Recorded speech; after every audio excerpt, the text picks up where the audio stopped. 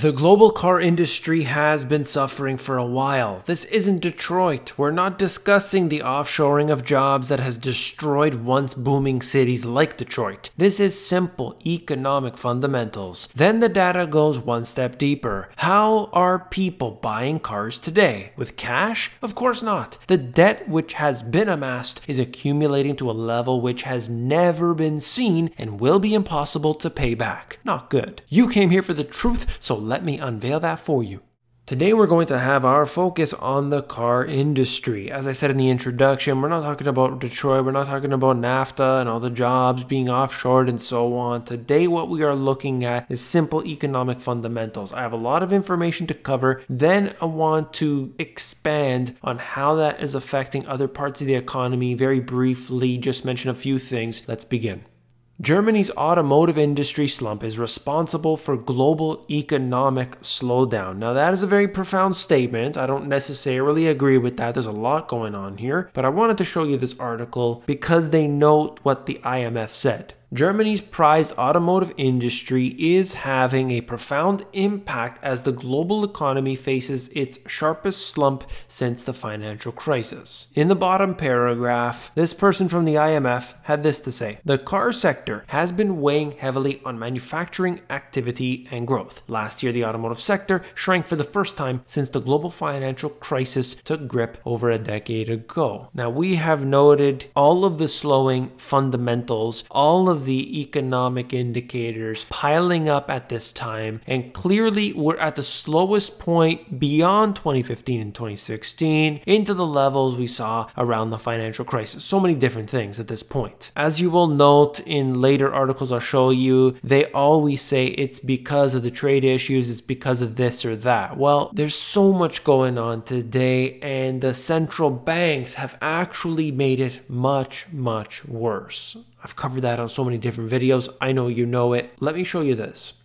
Now, on one hand, you have a slowing base of consumers in this particular industry. They are less likely to buy. They're a little more hesitant. They're waiting for better deals and so on. There's a few things here. Number one, the fact that interest rates have risen in comparison to where they were a few years ago. I'm speaking specifically for car loans. Individuals have to pay a higher rate, even though historically that rate is very low because of what has happened with the Fed funds rate, and of course all around the world interest rates are still historically low. But in the United States, over these past few years, people are paying a little bit more than they were a few years ago. Now that just shows you that small changes in interest rates do impact the consumer quite heavily. This is the motor vehicle loans owned and securitized, showing you that there is nearly $1.2 trillion worth. Now when you see the auto loans that have been amassed throughout this period, it is completely and utterly insane how far this has come. This chart here, I pulled it from 1970 up until the present. Now back in 1970, if I put my mouse over here, you're looking at $36 billion. Today, nearly $1.2 trillion. Now this is insane. This will never be paid back. If you want to know where the inflation is going, anywhere there's debt and there's leverage, that happens to be the place. When you see right here, it was fairly large, $36 billion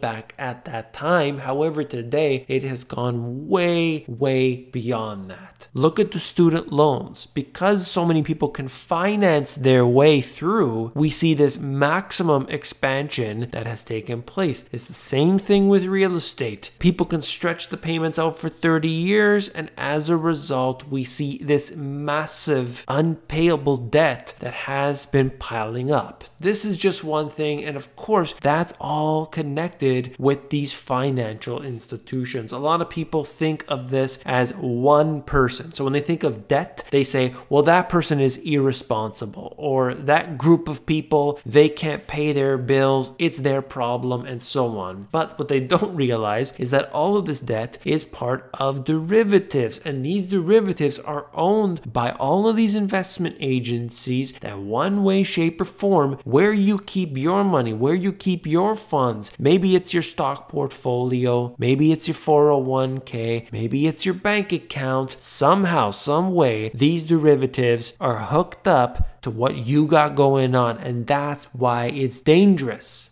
This article here is out of Nasdaq.com. The car industry is the epicenter of the current economic slowdown. The car business is both the culprit and a victim of the biggest economic downturn since the crisis. It is not just in Germany, but it's also in Asia and Detroit. The industry uses so many raw materials and supplies from many adjacent industries that the contraction in the auto sector is dragging the whole global economy down with it. Think about what that means. We're looking at all these statistics that have piled up that I've been showing you here, and now we are seeing one particular industry actually highlighting all of that. So I am glad that I found this, put this video together, because it is really telling. The chief executive of Volkswagen said, "This trade issue is really influencing the mood of the customers, and it has the chance to really disrupt the world economy. Because of the trade issue, the car market in China is basically in a recession. That's scary for us." Now, these companies here employ a lot of people. They are paid reasonably well. Manufacturing in general, it's not like retail. They're actually paid a middle-class salary. Now, that gives people the opportunity to go out there and buy expensive things, to save some money and buy a house, to buy a car, to spend their money in the way that they feel is beneficial to them, whatever they want to do. That gets the economy going. That keeps it going. It's unbelievable, but that's where we are today. Take a look at these charts here. Vehicle demand is in decline. Annual percentage change in global passenger vehicle sales and registrations. Clearly, we've had a problem since the beginning of 2017. It's been sliding down ever since. And this goes along with so many of the other factors that I've been showing you here. Clearly, there's a problem. Over these last couple years, central banks have had to act very differently than they did just a few years prior. They're not going to admit it. They're never going to say what's actually going on. Those who are well connected in the industry are keeping their mouths shut. But if you look at some of these simple things, it's going to give you an idea of what's really going on.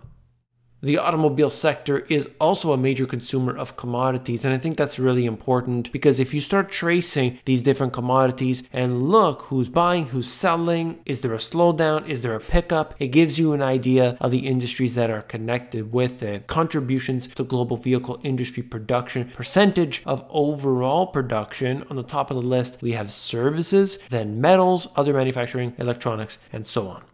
Car industry slump reflects drop in demand from China. I've shown you many charts, in fact, dealing with what's going on in China, specifically with their car market. You have to think about this. China is a major consumer. I mean, we're talking about the most cars, the most cell phones, basically the most everything in so many cases. So when you see a decline there, it's huge, it's massive. That has an impact on all these different countries that are exporting their commodities to China. Maybe they're exporting their products to China. If China's not buying, that's hurting a lot of different countries. The dark blue area is China, so you can see this from 2013 up until the 2018 numbers. Clearly a big change from 2016 into 2018, following what we just saw on the other charts as well.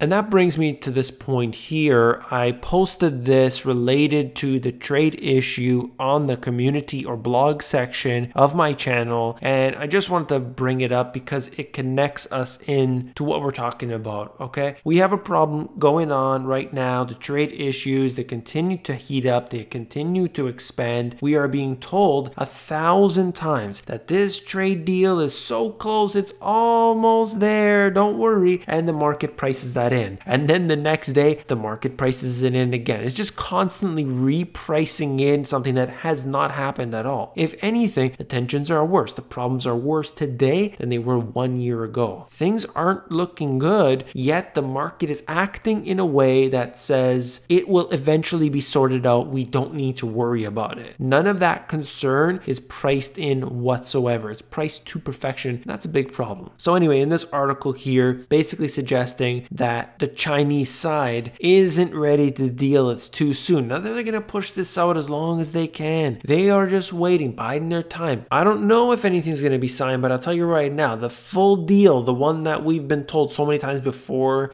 that's just a matter of time. We're going to sign the deal. Okay, no, it's delayed, 90-day hard line. Okay, fine, it's going to be 1 week from now. All right, let's just delay it. No rush, don't worry about it. Clearly there is no rush because we've been hearing the same garbage all throughout, and it is at this point not a joke. It's not funny. This is stupid.